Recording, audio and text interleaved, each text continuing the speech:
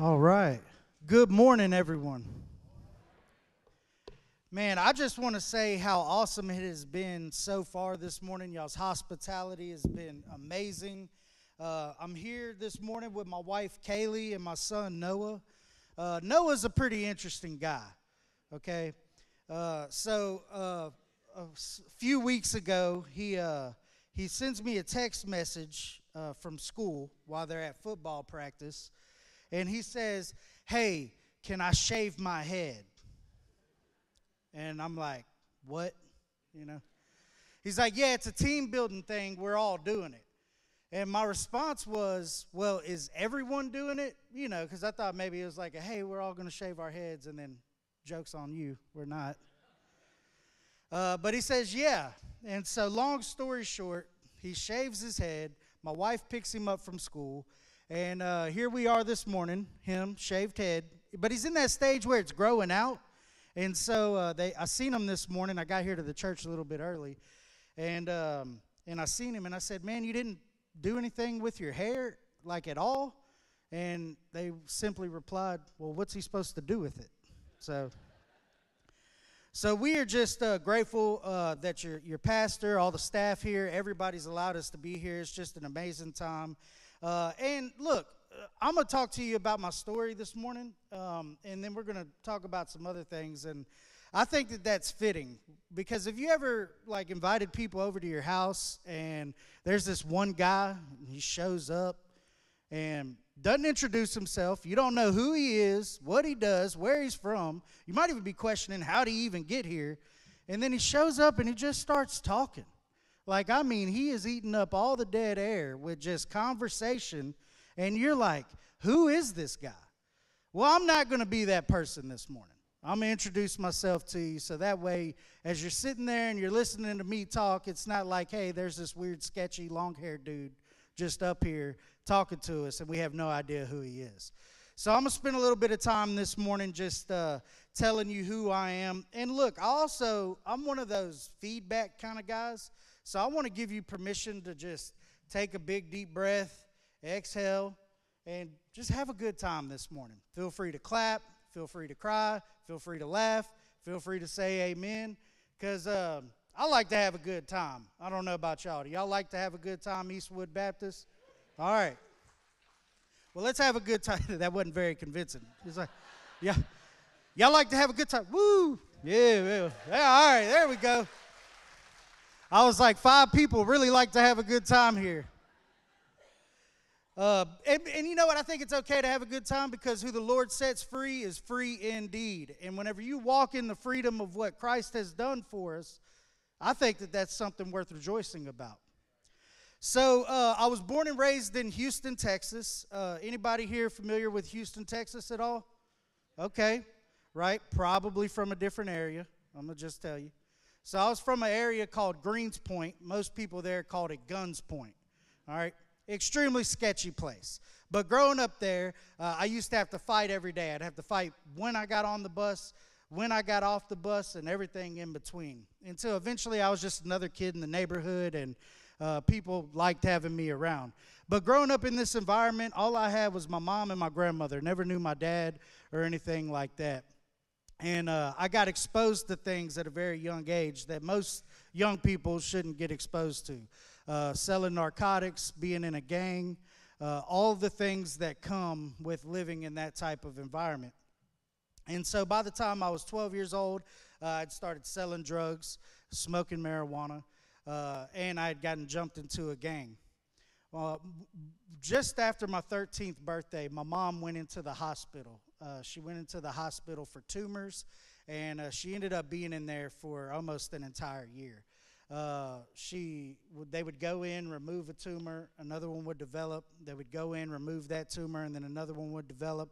And then ultimately, there was some malpractice that happened during one of the surgeries. I remember going to the hospital room. She was riddled with a foreign body infection in her body. I would see her hooked up to the hospital bed with these tubes, just pumping fluid out of her. And during that time period, my life consisted of go to school, get out of school, go to the hospital, visit my mom, and then go back home and just kind of do all the things that I told you about a second ago. And they end up getting rid of all the infection, or so they said. They sent her home, and about a week later, I found her dead. I went to wake her up one morning, and she had passed away. It was on December 19th. I was 13 years old. Now, at the time, you're just kind of in it, and you don't necessarily know the lasting impacts that will ultimately have. Now that I'm a counselor, I can look back and see how those trauma moments really have affected my life. But I remember the paramedics come in, they set me down, and they said, "Hey, we're sorry to tell you, but your mom passed away." And I remember crying for maybe 30 seconds, and then I just became angry. And then I spent the next several years of my life angry. I felt like that they were telling me something that I already knew. I didn't have anybody there to help me process what had just happened. So the only thing that I knew to do was get angry. Well, less than 6 months later, I get incarcerated for the first time. I'm still 13 years old. In my young 13-year-old mind, would see this truck come in and out of the neighborhood all the time. And they would drop off food to all these places. And inevitably, it was a Schwann's truck. Anybody know what Schwann's is? It's like a food truck, right? Well, in my young adolescent mind, I'm thinking, man, this dude's coming in. He's dropping off all this food. They got to be paying for it. Dude's got to have like a stack of money on him. And I got my first gun, and I thought, man, with this gun, I can do anything. Like, I could make money. I could have power. It's actually kind of funny looking back on it because I didn't even have a clip in the gun. It was just a gun with one bullet in it, a little 25 Beretta, the barrel flipped up. But I thought, man, with this thing, like I could do anything. And so I devised this plan to rob the Schwann's truck, okay? And so sure enough, the Schwann's truck drives into the neighborhood. I run up on the guy, gun out, "Hey, give me your money." He freaks out. There's 2 boxes of ice cream sandwiches he has on his passenger side. He grabs the boxes, throws them at me. I'm like tripping. I ain't never did this before. So I just pick up the boxes. I run back to my mom and my grandmother's apartment in the back of the projects, and I'm there for about 30 minutes. And sure enough, the cops come get me. And I go to jail for the first time for an aggravated robbery charge at 13 years old. And all I got was 2 boxes of ice cream sandwiches. Okay? I wish I could make that up, but seriously. Well, the juvenile system, they kind of showed me a little bit of grace because of my age, and, my mom had passed away, and so they sentenced me to 9 months of TYC, which is Texas Youth Commission, basically prison for people under the age of 17 in Texas. And so I go in there, still angry, still upset, but one thing that I've always been able to do is talk good, right? And so I had natural leadership ability, and I go in there, and I think it's a good idea to start a gang, and I turn 9 months into 2.5 years. So I end up being incarcerated from the age of 13 to 16 years old. I get out at 16, and I have all these aspirations of going to high school, getting a real diploma, maybe getting a job and everything like that. Well, as it would turn out, the school didn't want me to go there, and I had gotten my GED while incarcerated. And so that pretty much got shut down. And less than 2 weeks later, I'm back to doing what I was doing before, participating in gang activity, selling drugs. Well, while incarcerated, I had met a guy that would tell me his brother was the guy to know and that I could get everything that I wanted at a very cheap price and make a whole lot of money. Turns out he wasn't joking, and long story short, I ended up making upwards of $60,000 a month selling drugs, had a pipeline from Houston to Columbia, South Carolina, and I had just turned 17 years old. Now, there's a lot people can say in regards to that. A lot of younger people today tend to hear something like that. I speak at juvenile facilities all over the place, and they're like, man, that's a lot of money. You must have had like everything you wanted. But the reality of it is there's a lot of chaos and darkness that becomes associated with that. there's two sides of the coin. Yeah, there's the side of the coin where you have all this money and you're doing stuff and you're young and irresponsible, so you got cool shoes and cool clothes, and I went through 9 cars in 1 year, right? But then there's the other side of that coin to where you get no slept nights. You're always worried about something bad happening. You're constantly dealing with anxiety and stress, and it's just honestly a miserable place to be. It didn't last that long, as it never does. When you meet somebody and they're like, man, I was selling all kinds of drugs for 20 years, I'm like, either you were really good at it or I don't believe your story. Because, man, it don't last that long. I end up getting incarcerated for a gang-related shooting in which a person dies. And so now I'm 17, about to be 18 years old. I'm sitting in Harris County Jail, and my original charge was aggravated assault with a deadly weapon. Then the victim died due to complications of the gun wound, and I end up getting up to murder 2. And I hadn't even turned 18 years old yet. I end up going through the court process, which was a long, grueling process. And I want to note a couple of things, too. As you're going through these things in life, there's the how are you dealing with that's on the surface, but then there's the psychological effect that it has on a person, right? And I can tell you to this day, me and the good Lord are still working through some of those psychological processes that have occurred. It just tends to affect you. By the time I'm 18 years old, I'm sentenced to life without parole, and I go to prison. I go, and I'm trying to wrap my mind around I'm going to be in here the rest of my life. Then you start to have these realities set in. I ain't never been in love. I've never worked a job. I had never really experienced anything. And then this is going to be the rest of my life.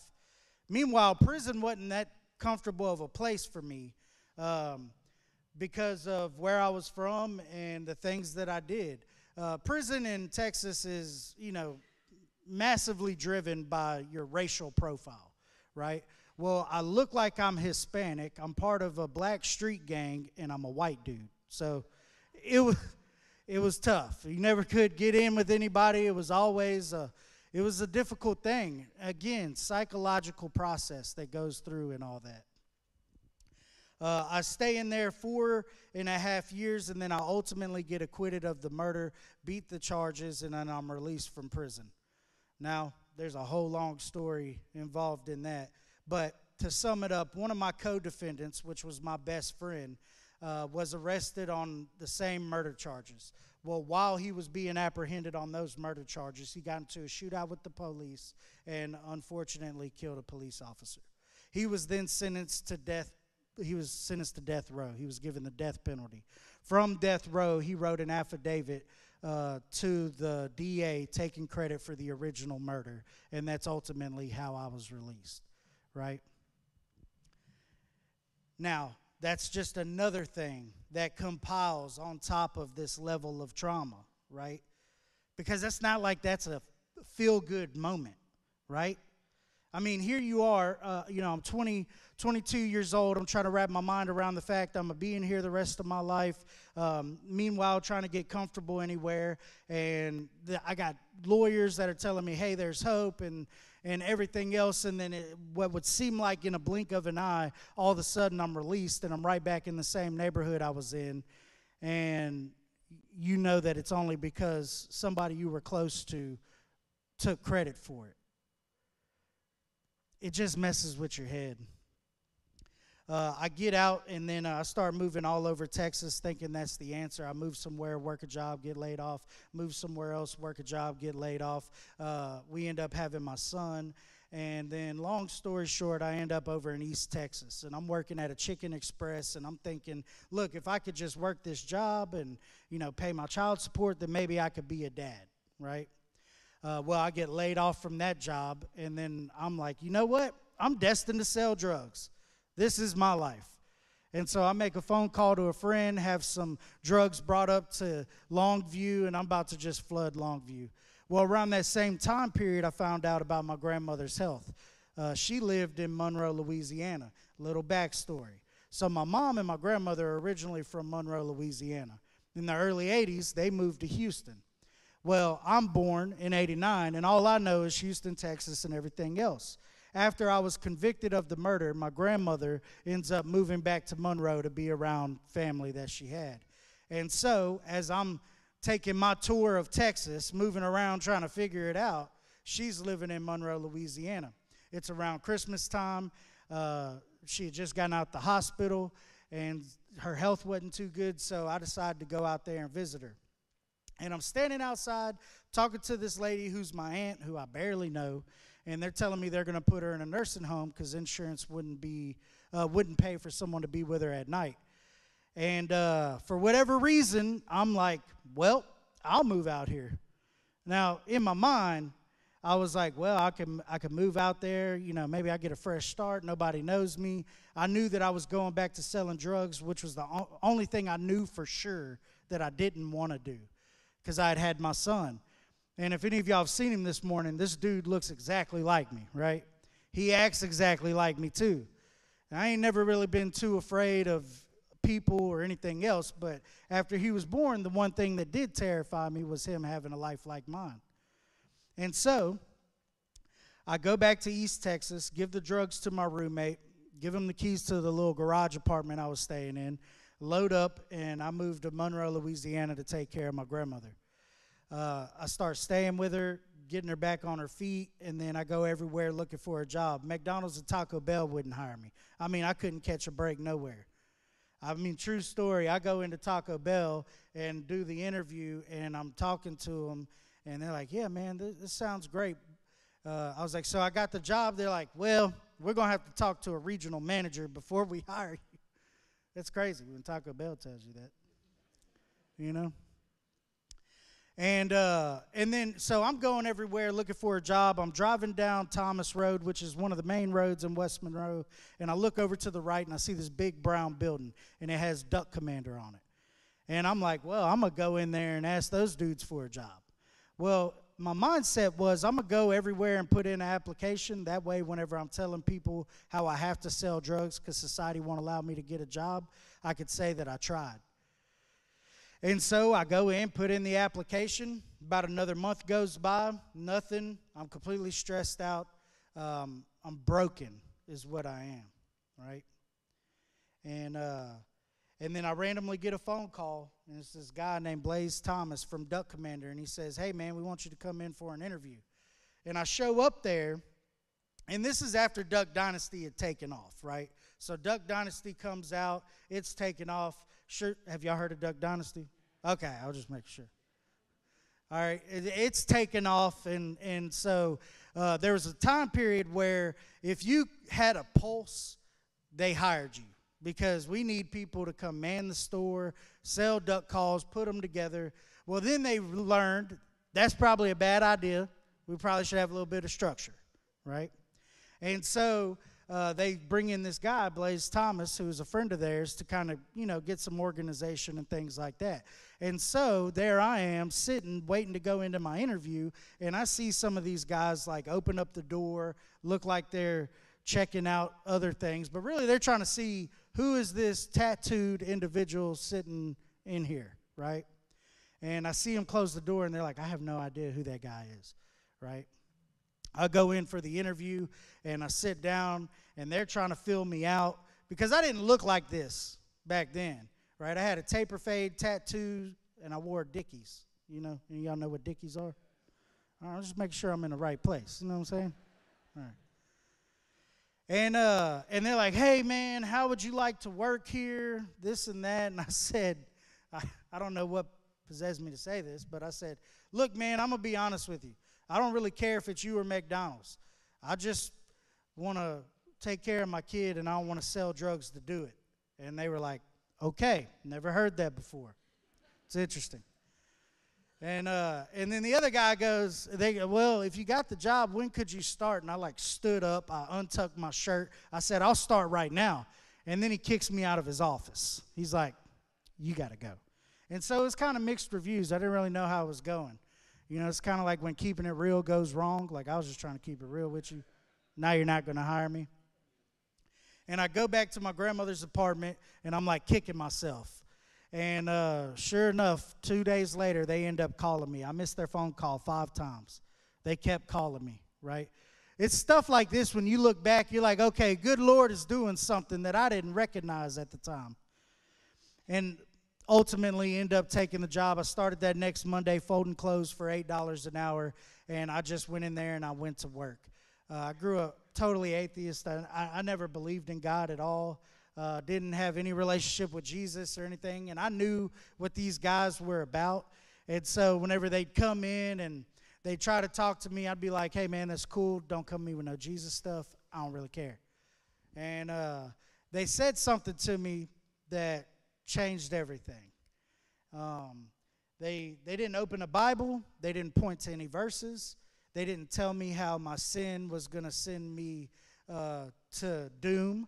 What they did was just tell me the words, I love you.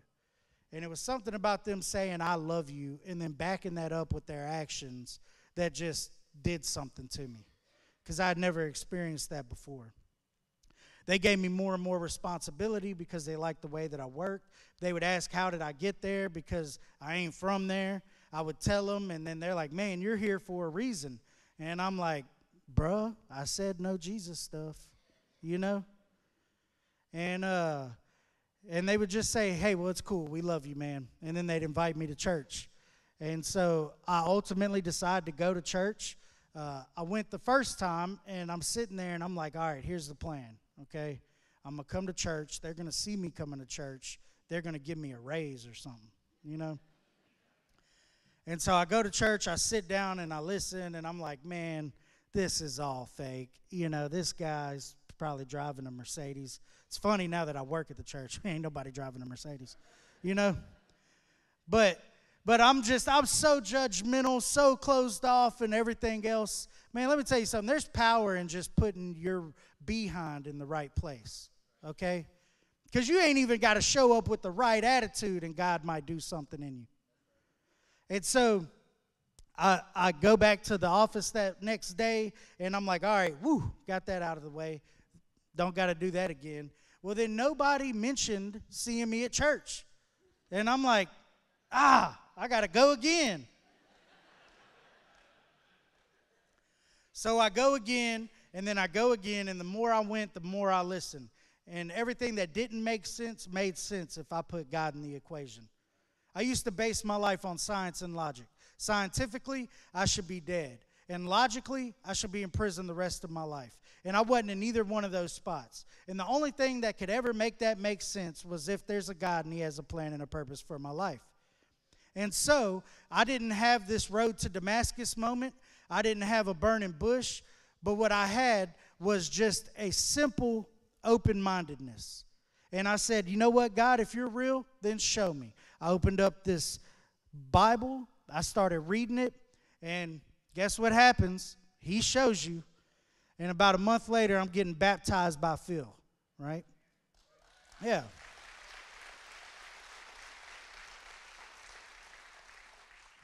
In like if we were making this story up, that'd be a great place to stop the story. But this is real life, right? And so I get baptized, and it's like off to the races, 0 to 100 real quick. It's like one day I'm folding clothes for $8 an hour. The next day I'm hanging out with Luke Bryan and Jason Aldean, and I'm going on these hunts, and they're putting cameras in my face. We start filming Duck Dynasty and everything else. People are asking me to speak places because of where I've come from, and now I know Jesus, and it was just too much too quick, right? And I started living like this double life. You know, it's funny. The Israelite people were in captivity in Egypt. And then they were set free from Egypt. And then they were supposed to go to the promised land, right? Well, if you look on a map, geographically, from where they were delivered in Egypt to the promised land, it should have only taken them 11 days to get there. They turned an 11-day journey into a 40-year way of life. Why? They were stuck in the same mindset. They had been set free from Egypt, but Egypt hadn't been set free from them. And that was the same thing for me. I'd been set free and walking in the newness and the freedom of what Christ had, but I wasn't fully living it yet. I still had that old mindset. And so I would go from 9 to 5. I'm talking about Jesus. If you fly me out to come speak, I'm talking about Jesus. And then I get home, I'd smoke marijuana, drink, and sleep around with women, right? And I would think, it's all good. Grace abounds. I got Jesus. He knows my heart. As it would turn out, it's pretty black and white. There is no gray area. And I was trying to live in a gray area that don't exist. And so, needless to say, I ended up getting arrested again for a DWI and a possession charge. And I'm sitting in jail, and I'm asking myself, how does this happen? I got Jesus, right? And then the Holy Spirit hits me like a ton of bricks. And it's like, hey, man, either you're for me or you're against me. You can't go around here and proclaim me and then live however you want to live. It don't work that way. And so I was convicted, and it finally became real to me. It's like, okay, all right, I see what you're saying. But it's pointless. Everything's over anyways, right? I mean, they got to fire me. This was 3 days before my episode aired on Duck Dynasty, right? And so I'm sitting there, and I'm like, man, y'all gotta get rid of me. This is all pointless. And to my surprise, Willie Robertson and one of my mentors, his name's Grant Taylor, is general manager of Buck Commander at the time. They come get me out of jail. They let me keep my job. They just tell me to do two things. They said, sell your vehicle, because you ain't even got a driver's license. You ain't never had a driver's license. And to move into a Celebrate Recovery home, which was a sober living home there in West Monroe. It operates out of our church. And so reluctantly I did. I go in there, got into a little bit more trouble just with the wrong attitude, and ultimately came to a place to where it was like, you know what? I don't want to go from life in prison to the most popular reality show in history, and then the end of this story say, yeah, he gave his life to Jesus, but he was more concerned with his own life that he couldn't quite grasp what God was calling him to do. And so I finally said, you know what, I give up. Here I am. Whatever you want to do, however you want to do it, whenever you want to do it, I'll do it. And I just fully surrendered. Started working the program of Celebrate Recovery. Started doing everything that I needed to do, and ultimately became an addiction counselor through that. God blessed me. That was something that I didn't want to do. I remember they offered me the job as an addiction counselor, said they pay for my schooling and everything. I said, that's the dumbest thing I've ever heard. I'll never do that. It's funny how that works. And ended up becoming one of the most sought after and highest paid addiction counselors in the state. I've now, as of 3 years ago, roughly, I'm working full-time at the church as the director of Celebrate Recovery. Ended up living in those sober living homes for 2 years, and I now own those homes. And been blessed to be able to speak all over the country and proclaim Jesus, not myself, but proclaim Jesus and what he can do with a broken man whenever you fully surrender to him. Yeah.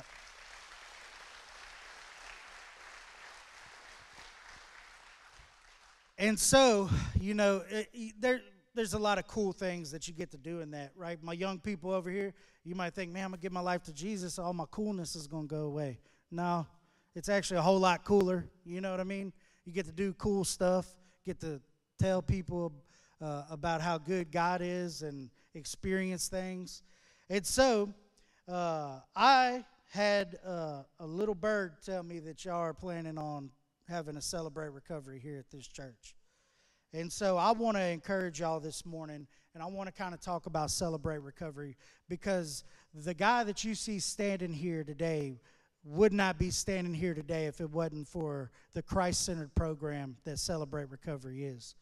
And so CR is just that. It's a 12-step recovery program that is Christ-centered, and it helps people find freedom with their hurts, habits, and hang-ups. Now, most of the time when we hear about people in recovery, we think someone who struggles with substances, right? Like, man, you know, we need CR because there's people that are struggling with addiction in our area. And that's very much true. But CR is a process that helps people with any kind of struggle. Uh, and I'm going to just tell you, I know no matter who you are, everyone under the sound of my voice has struggled with something, right? And so many people hear this word recovery and then they just think, man, all right, it's about the drug addicts and alcoholics. Man, I have had my life blessed by people that have gotten into Celebrate Recovery, and their struggle was anger. Their struggle was depression. Their struggle was grief. Their struggle was anxiety, sexual temptation, pride, codependency, and so many other things. See, Celebrate Recovery isn't just a ministry to help the people that are getting high or getting drunk. Celebrate Recovery is a program that helps people, period. It doesn't matter who you are, doesn't matter where you're from, doesn't matter what kind of struggle you have or not. One of our elders, his name's Robert Abels, man. He's been just a huge blessing to my life and many others. He comes to Celebrate Recovery, and he's the elder of a church. And he shows up, and it's like, man, Robert, what's your struggle? He says, well, my struggle is wanting to quit. And it's like, wanting to quit? Most of us are looking forward to that. We're like, hey, I'm just waiting on my day to ride off in the sunset and everything else. But I don't know if throughout Scripture Jesus said, hey, man, do A, B, C, and D, and then, hey, go ahead, just sit down, you're done, and then I'll call you on home one day. I just don't see that nowhere. And he was like, yeah, man, you know, I've really been having to fight the thought of just riding off into the sunset. You know, I've done a good work. I've been faithful. I've served the Lord in a mighty way. And the thing that I have to fight, the struggle that I'm giving up and the struggle that I'm working through is the struggle of just wanting to stop and just be comfortable. And that's a powerful thing. That is a very powerful thing. And you've heard through my story how well CR can help someone, but it's not just about CR, right? Because the program itself isn't a savior, all right? The reason why Celebrate Recovery is so effective is because it's a vehicle to drive people to the great physician. It is not claimed to be the end-all, be-all. It does not claim to be the thing that, hey, you just work these 12 steps and then keep that going, go to meetings every day for the rest of your life, and you won't ever get high or drunk again. It doesn't claim to be that. What it does is it simply drives you to the one that can set you free. And that is what it does. Anyone who is struggling needs to get to Jesus. And CR is just one of those vehicles that can bring people to know him. And I'm going to share some scripture with you this morning. And I want to tell you a couple of ways that can work. We're going to be in the Gospel of Mark. And so if you have your Bibles, if you have your phones, you know, all my people that read the word on your phone, amen. I often joke with my church whenever I'm speaking. I'm like, if you got Facebook but not the good book on your phone, there's a problem, you know. But I want you to go to Mark chapter 5 with me. We're going to start in verse 21. When Jesus had again crossed over by boat to the other side of the lake, a large crowd gathered around him while he was there by the lake.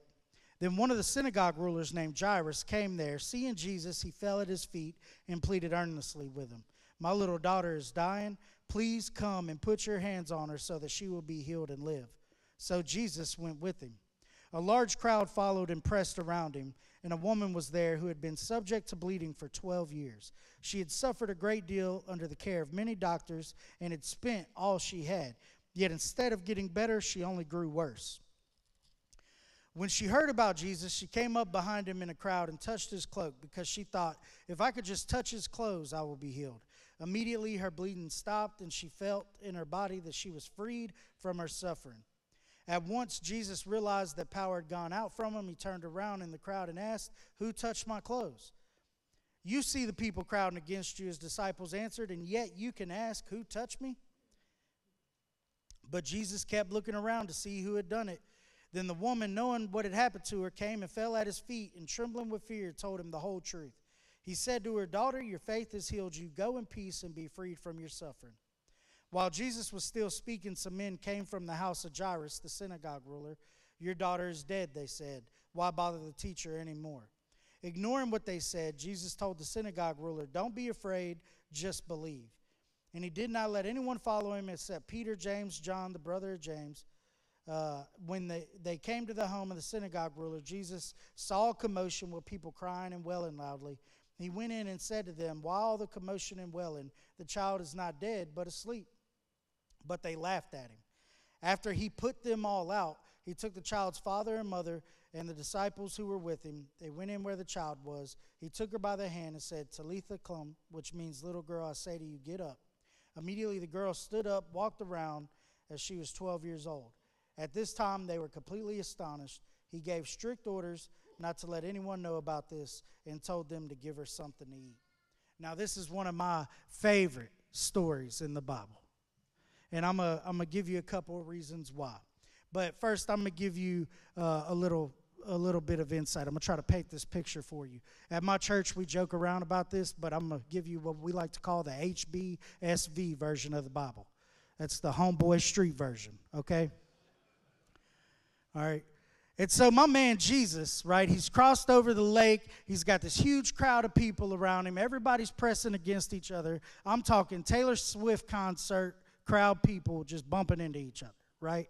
And everybody's just walking, and they're bumping into each other. And then there's this guy, Jairus. He comes up. He falls to Jesus' feet. And he says, "Hey, man, I need your help. My daughter's dying." Right? That's called desperation, right? Because it says Jairus was a synagogue ruler.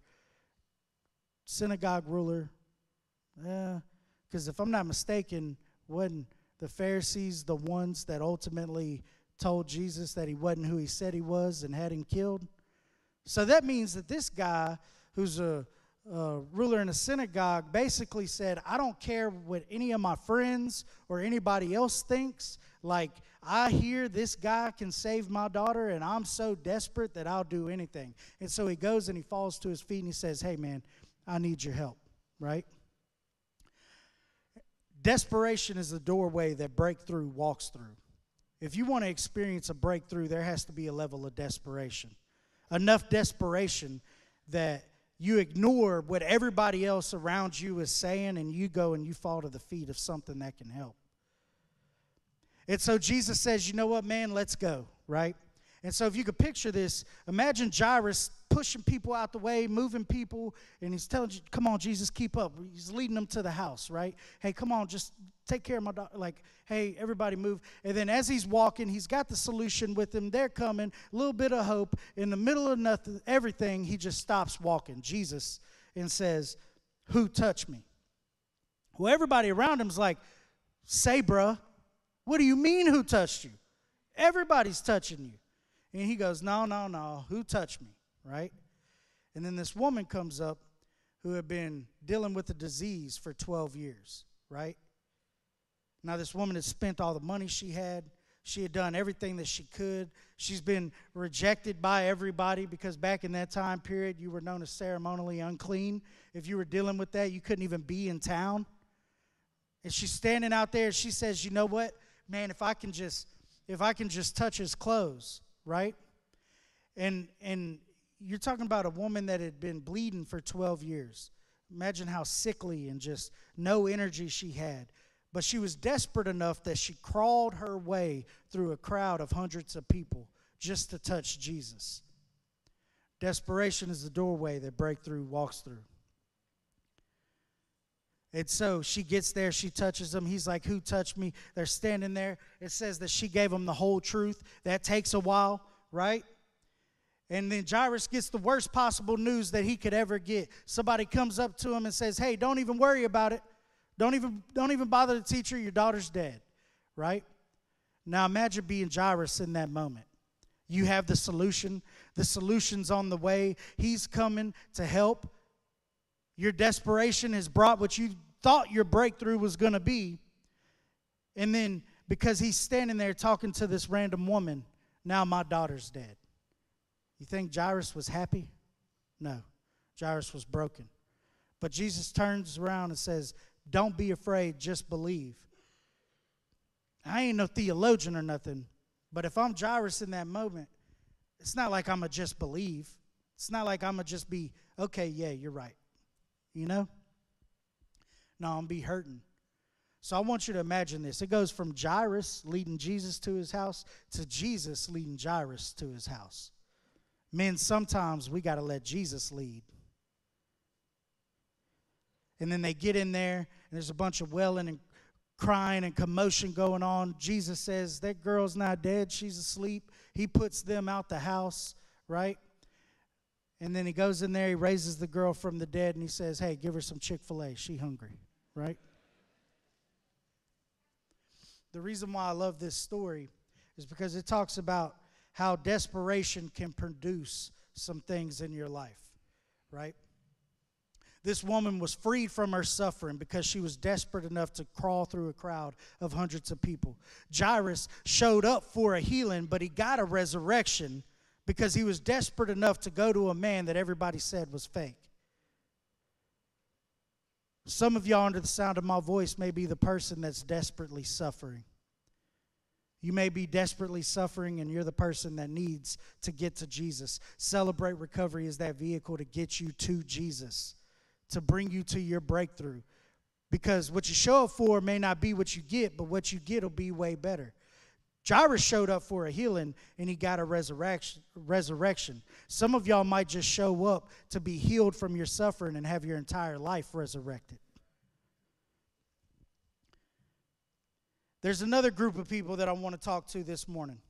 I want you to go with me to Mark chapter 2.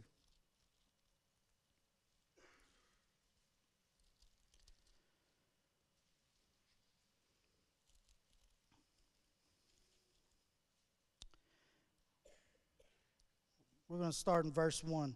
A few days later, when Jesus again entered Capernaum, the people heard that he had come home. So many gathered that there was no room left, not even an outside door, and he preached the word to them. Some men came bringing in a paralytic carried by 4 of them. Since they could not get him to Jesus because of the crowd, they made an opening in the roof above Jesus, and after digging through it, they lowered the mat the paralyzed man was laying on. And Jesus saw their faith, and he said to the paralytic, son, your sins are forgiven. Right? I want to stop right there. Sometimes it takes people who care about those who are suffering to be willing to make some room and carry. See, whenever churches begin to start Celebrate Recoveries, oftentimes they think, hey, man, that's going to be real good for those people that are struggling. It's going to be real good. I'm going to stand back. I'm going to tithe a little bit of money to the cause, call it a day, right? I could just tell you just by being here, this church is ready for Celebrate Recovery. The hearts that I've felt since I've been here, just your vibe in general, but I'll tell you, it's not just about supporting from a distance, it's about showing up. And maybe that's you this morning, and you feel confident in your faith, strong and in a good place. I think God calls us to be the ones willing to bring people through the roof if we have to. If you're that strong person and you feel confident in your faith and you're walking in the freedom of Christ, then I want to tell you, God's calling you to be the one to bring somebody up on the roof, make a hole, and lower them down to the great physician. And you get to be a part of what God is doing. CR is the roof. And some of you just got to show up and be willing to take part. And be willing to bring people who are suffering to the one that can heal. It says in verse 6, now some teachers of the law were sitting there thinking to themselves, why does this fellow talk like that? He's blaspheming. Who can forgive sins but God alone? Immediately Jesus knew in his spirit that this was what they were talking about in their hearts. And he said to them, why are you thinking these things? Which is easier, to say to a paralytic, your sins are forgiven, or to say, get up, take your mat, and walk? But that you may know the Son of Man has authority on earth to forgive sins. He said to the paralytic, I tell you, get up, take your mat, and go home. He got up, took his mat, walked out in full view of them. This amazed everyone, and they praised God, saying, we have never seen anything like this. Man, let me tell you something that will be extremely powerful. And that is whenever you see somebody that is suffering, broken down, can't do anything, walking around with their mat because they no longer need it. That is a powerful thing for people to see, and it'll have people amazed. Look, I'm not the smartest guy in the world. I'm not that great at a whole lot, but the only reason why the good Lord allows me to stand up here before you with a microphone is because I'm willing to tell people about the mat I no longer need. That is a powerful thing. What do you think happened to the people that carried the man on the mat up to the roof? Do you think they were just like, yeah, all right, good job. We're never doing that again? No. No. See, God gets the glory, but we get the encouragement. Whenever we faithfully serve him and we bring somebody that's suffering up on the roof, make the hole, get them to Celebrate Recovery, let Celebrate Recovery drive them to Jesus, and then they get that healing, you know what happens next? You become encouraged, and you're like, let's go, baby. We're doing this again. And I'm going to keep working. I'm going to keep carrying. I'm going to keep digging if I got to get more people to this man named Jesus. So that may be you this morning. You may be the person that is struggling. And you know what? Your struggle has made you desperate, and that desperation is going to lead you to a breakthrough. And getting to Celebrate Recovery, getting involved with Celebrate Recovery could be the thing that produces something that you didn't even show up for or intend. Could have your entire life resurrected as a result from it. Or you might be the person that's strong in your faith. You might be the person that knows who the great physician is. You might be the person that knows how to get him there. And all the good Lord is asking you to do is show up and start putting your hands on stuff. Show up and start carrying people. Show up and start digging holes. Be the person that's willing to help. Whenever this happens, right, and the people that are suffering show up, the people that are faithful show up, and everybody gets on board and starts rowing in the same direction, I promise you without a shadow of a doubt, Celebrate Recovery will transform your entire church. And whenever I say transform, it don't mean it'll get worse. What it means is you'll have a bunch of set-free people living and participating in what God is doing here at Eastwood Baptist. And that is a powerful thing. Man, we have a joke at my church, right? At my church, the joke is, dress code. They're like, man, what's the dress code? I said, well, normally I tell people face tattoos, but don't feel like you got to. You know what I mean? I'm like, dress code? We ain't got no dress code. Only reason I tuck my shirt in is because I'm visiting y'all today. You know? Get you a wife that tells you the truth, by the way, all right? Even when you don't like it, okay? This is a funny story. My wife, right? I walk out into the lobby to greet her and stuff.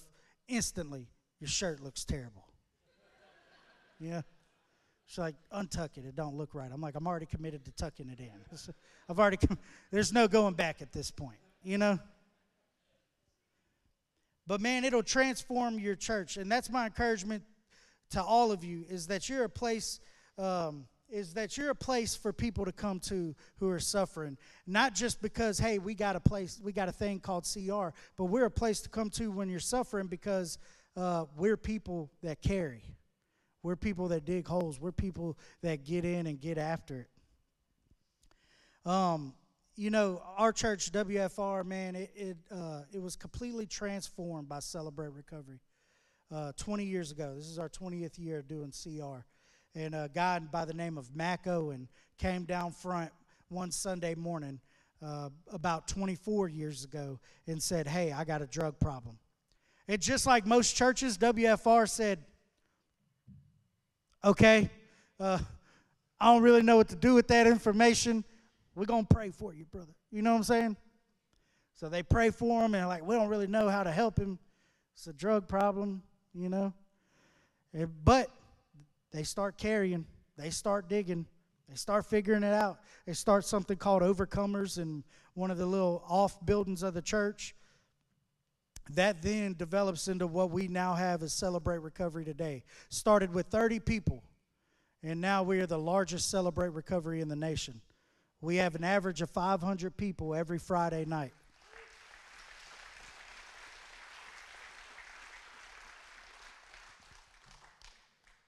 You never know. You never know what God's going to do with a little bit of faithfulness. And look, I'm about to get ready to close out this morning, but I want to share a quick little story with you. And I know we're going to have some church leaders up here prepared to pray for y'all. If you have anything that you need to pray about, if you want to know Jesus, maybe you're here for the first time and don't know him, we want to give you that opportunity this morning. But there's a story about 1980s Romania that I love telling people. In 1980s Romania, there was a devastating earthquake that happened. Some 20,000 people misplaced. Several thousand people died instantly as a result of this earthquake. And that morning, there was a dad. He got up out of bed that morning. He went into the kitchen, put together a little bit of breakfast as his son walked into the kitchen, ready with his backpack for his dad to take him to school that morning. They do what they do at the house. They get in their car. They drive to the school. Dad pulls up to the school. He lets his son out of the car, and then he takes off and drives on to work like he does every other morning. But as he's driving to work, something happens. There's a ripple in the road. Things begin to fall, and this massive earthquake takes place. And so the dad, after the earth quit shaking, after everything quit moving, he turns the car around. And he goes back to the church, or goes back to the school. He gets to the school, and he sees that it's completely leveled, complete rubble. There's people standing outside. They're like, man, everybody's just hurting and broken. They're crying. They're like, man, there's no way anybody survived this. And he goes to about the approximate location of where his son's classroom would have been, and he just starts pulling rocks, starts moving rocks out of the way. And people are telling him, hey, it's no point, it's useless, right? There's no way anybody could have survived this, but he's just pulling rocks. 24 hours goes by, he's pulling rocks. And people realize, man, this is just him grieving. He's just doing this because he's got to say that he tried. And then on the 36th hour, the dad moves this big rock and unearths a cavern that had 13 students and one teacher in it. One of those students being his son. He comes out of the hole and he says, I told him, Dad, I told him that you would come for us. Now that's a story of an earthly father. When we have a godly father, that the word says, if we being evil can give good gifts to our children, how much more will he do for us? It says that he will do exceedingly abundantly more than we can ever think, ask, or imagine. That's who we have pulling the rocks off of us.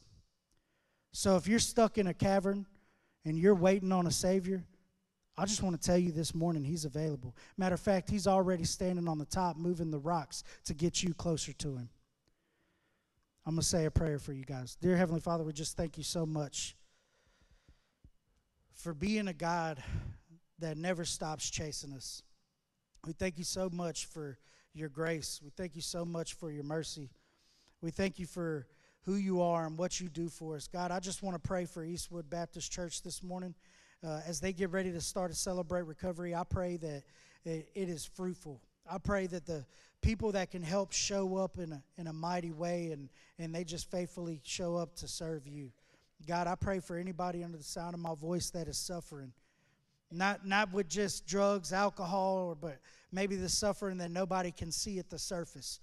That they find a way to be desperate and to chase after you. God, I pray that you bless this ministry that you're bringing to this church, and that you just allow it to be the thing that transforms this church in a mighty way. God, we love you so much and we thank you. It's in Jesus' name we pray. Amen.